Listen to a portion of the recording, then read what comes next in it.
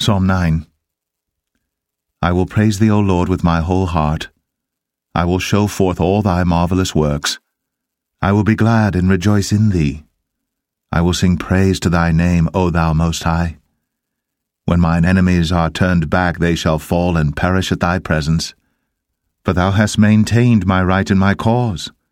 Thou sattest in the throne, judging right.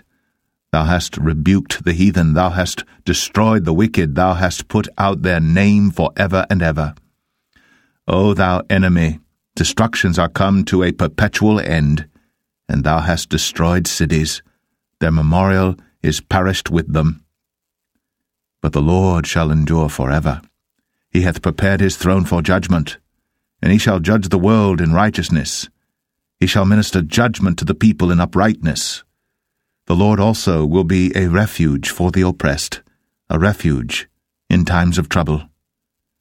And they that know thy name will put their trust in thee, for thou, Lord, hast not forsaken them that seek thee.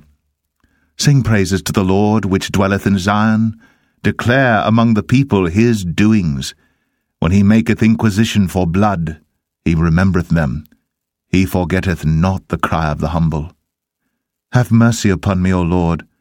Consider my trouble which I suffer of them that hate me, thou that liftest me up from the gates of death. That I may show forth all thy praise in the gates of the daughter of Zion, I will rejoice in thy salvation.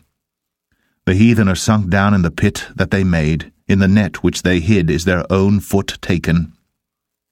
The Lord is known by the judgment which he executeth. The wicked is snared in the work of his own hands.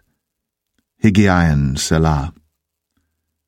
The wicked shall be turned into hell, and all the nations that forget God. For the needy shall not always be forgotten. The expectation of the poor shall not perish for ever. Arise, O Lord, let not man prevail. Let the heathen be judged in thy sight. Put them in fear, O Lord, that the nations may know themselves to be but men. Selah.